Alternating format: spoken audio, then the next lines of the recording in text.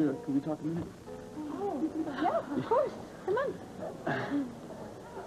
I wish I'd stayed in better touch with you these last few years. I mean, I know we were both away from home and all, but I could have called.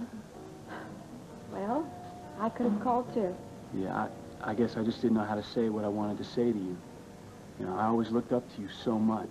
Admired you for what you were doing, going out and winning all the prizes. Well, you've done pretty well too, George. I'm still struggling. Oh, you're gonna make it. Thanks. You're gonna make it too. You know, I've thought a lot about you all these years. I've missed you. And, tomorrow, if it's okay, and even though I want you in this family more than anything, I'd sure be proud to walk you down that aisle and give you away. I'm always going to be a part of this family. And I would be honored to have you give me away. Thank you.